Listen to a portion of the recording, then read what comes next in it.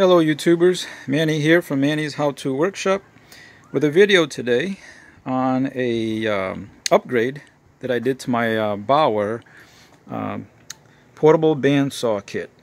Okay, this is the one that you can buy at Harbor Freight for usually like a little over 100, but with the 20% discount you can get them for like 94 or 95 bucks, something like that.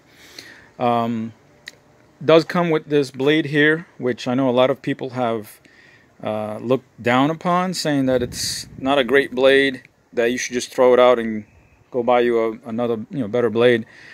But honestly, so far for me, this blade has worked pretty good. I don't know if you can see it right there, but hold on, let me get something of that. Okay. You can see there's the teeth on the blade, and like I said, for a lot of guys that complain that the teeth break off, and so far I haven't broken a tooth yet.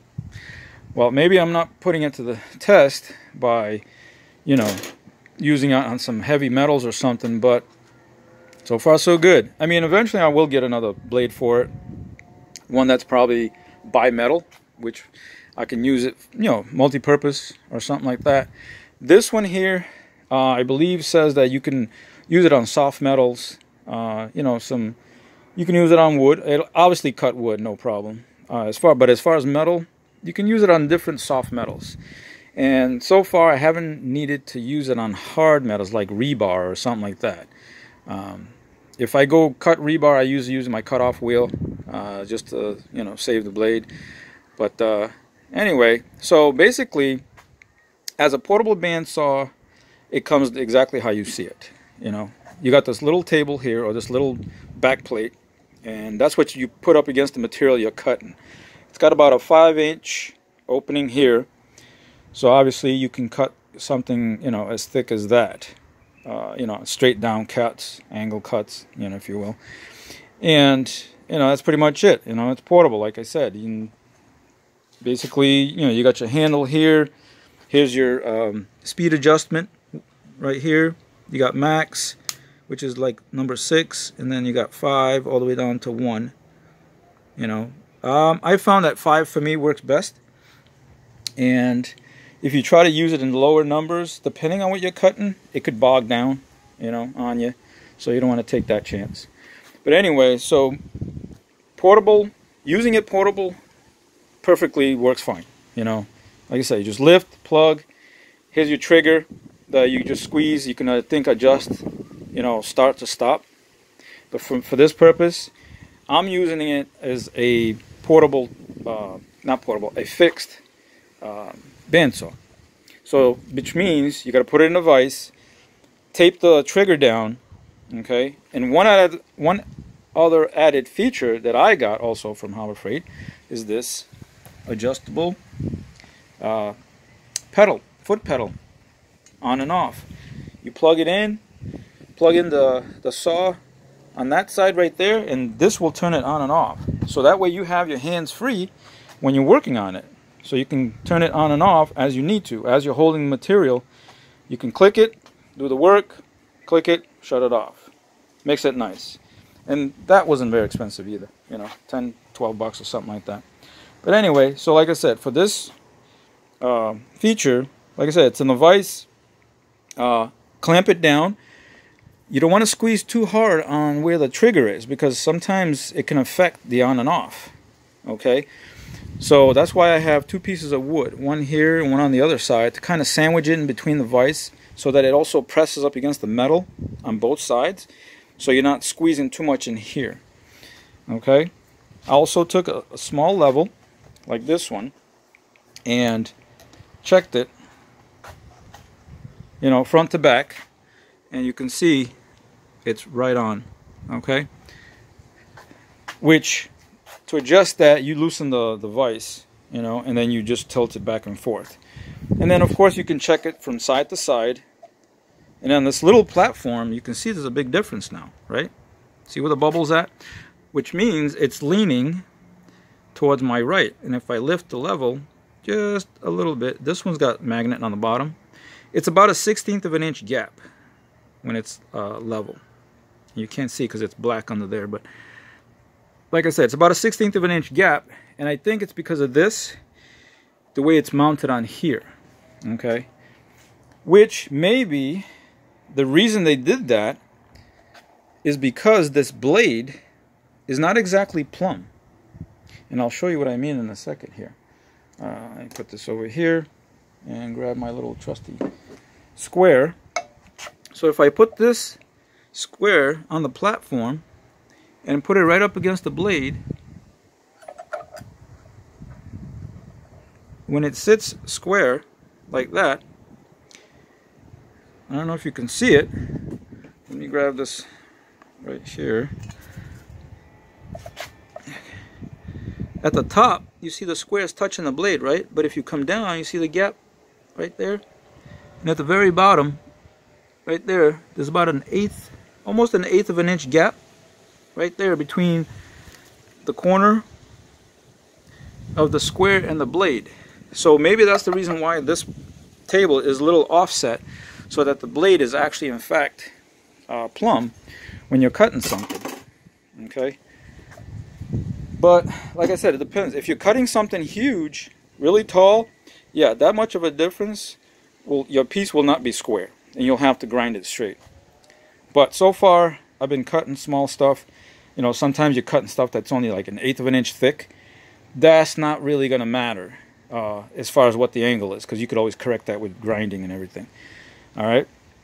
So basically, the upgrade that I did is, you know, just like everybody else, you know, when you're using it in a fixed situation like this, you want this platform here to be bigger, wider, okay?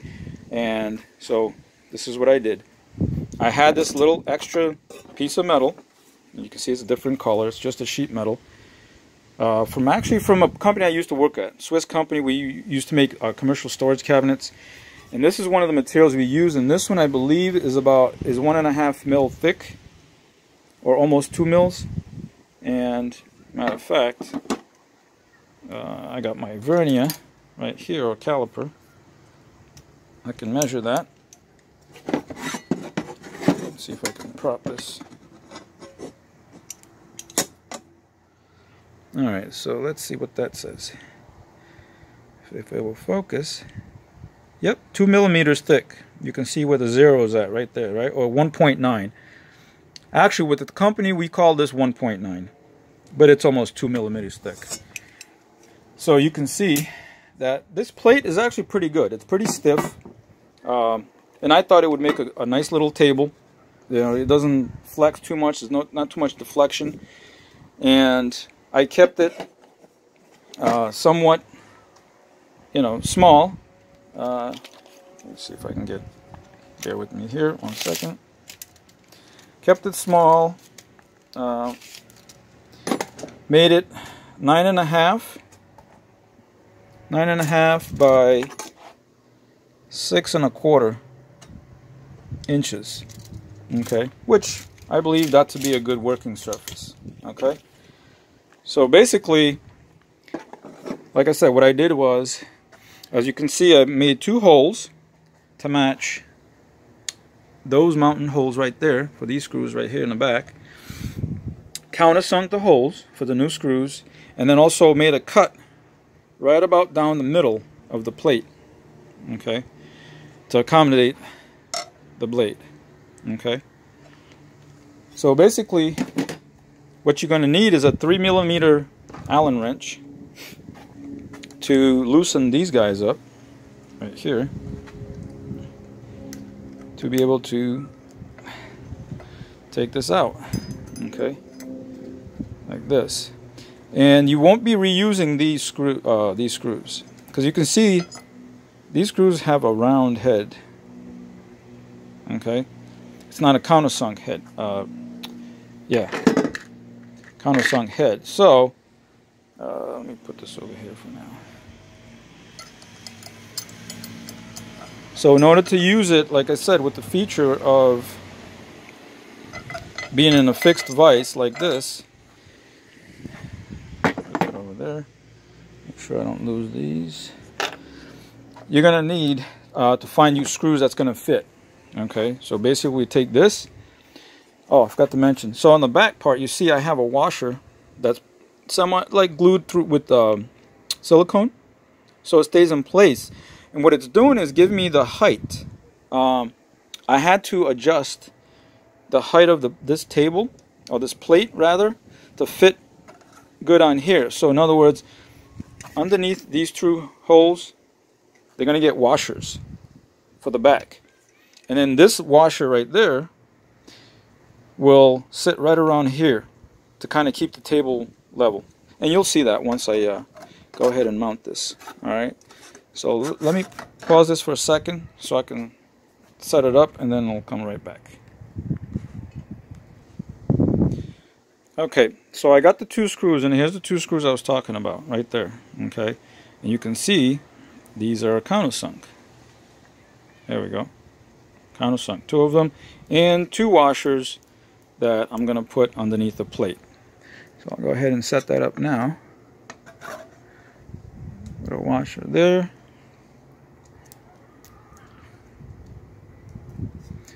Put the other washer there, like that.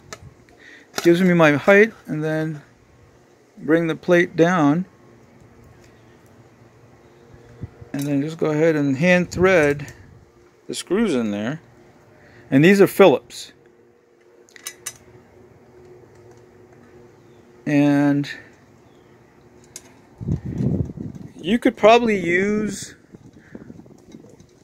Allen head screws that were countersunk, but I find that you're more than likely going to find Phillips head screws. That's going to work better.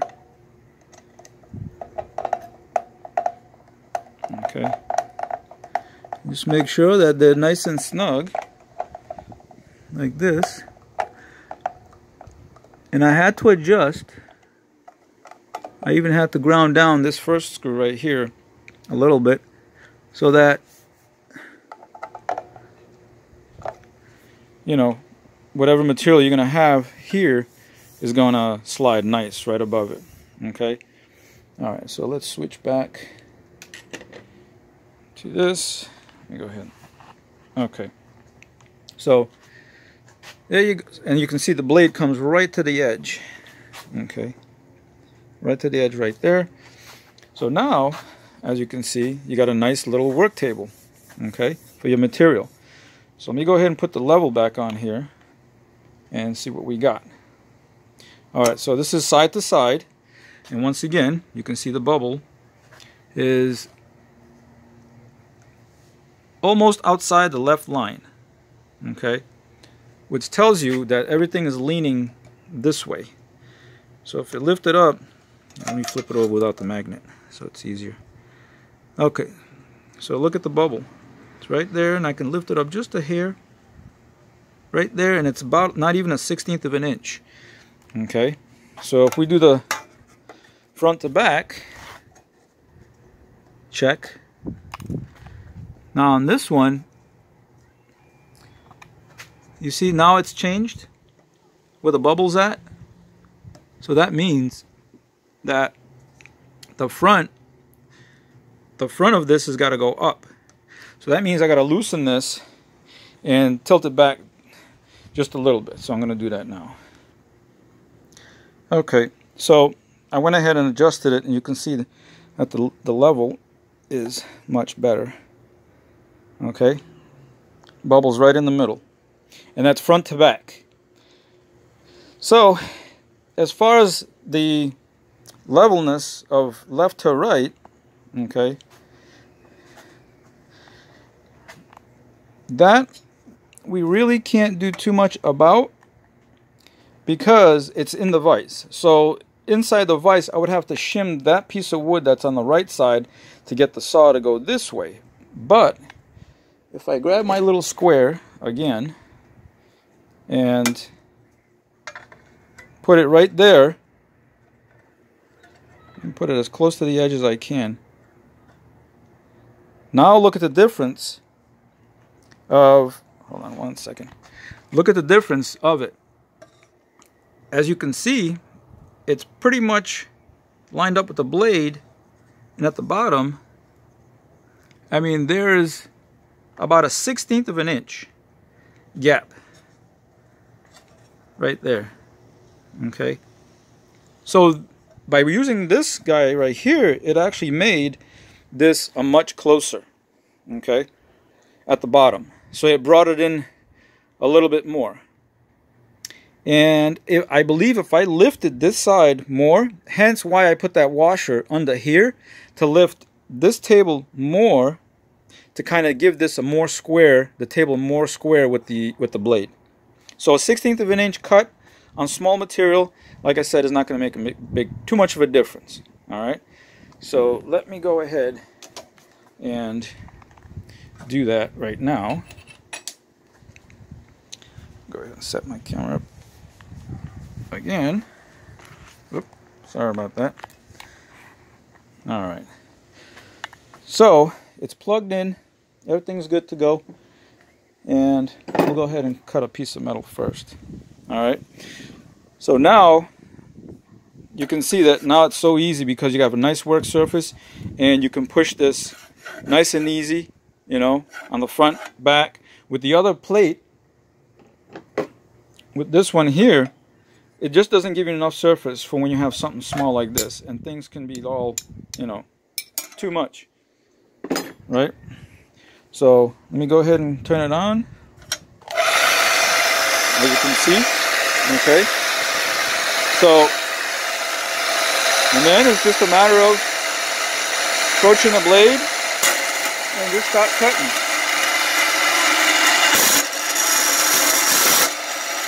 See, when it's actually on the thin part, it actually cuts pretty quick. All right. So I can go this way even, like this, and you can see it takes, once it makes its way through,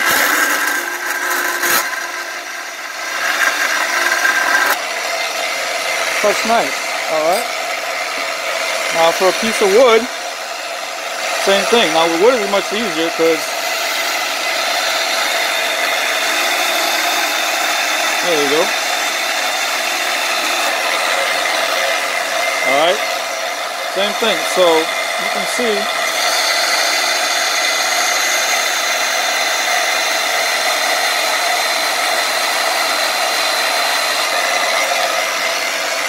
and then just turn it off like that. But where's my little square? Okay, so here's the piece of wood, and let's see if I can get that really good. All right, there you go. Here's the squareness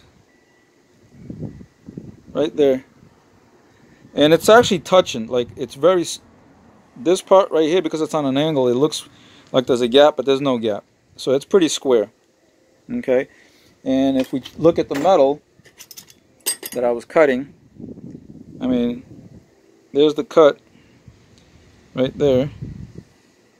Okay, so if I check it this way, oh, I can get on camera. Okay, let's flip it over. All right, so let me get this right because I'm close. All right, so with the metal right there, you can see that's pretty square. Okay, right on top of that outer edge. Let's see if I can get the angle. That's pretty square. Okay, it's just because it's a shadow, but so it's not bad. Like I said, with this little table, I can cut square tubing, round tubing, you name it, and I believe that it's going to do a great job. But this little guy, like I said, I mean, this plate was already that size, and all I did was clean up the edges, rounded them off, so that I don't poke myself, cut myself, clean them up, sanded them down. Just so happens it was, what I say, 9.5 this way, 6 1/4 that way, back and forth. But it's perfect, to do what I need to do. And now, if I needed to like do something else with this, make it more stationary, build a stand or platform or something where I could cut like longer pieces, then yeah, I would definitely make this thicker and then go from there. But anyway, guys, so there you go. There's my little upgrade. Making a platform for the Bauer portable bandsaw, okay, using just scrap material that I had laying around. Alright guys, as always, thank you for watching. Please rate, comment, subscribe to my channel if you haven't done so. And please click the bell button for more and upcoming videos, and so that you can get notifications. Alright, thanks. Have a good one.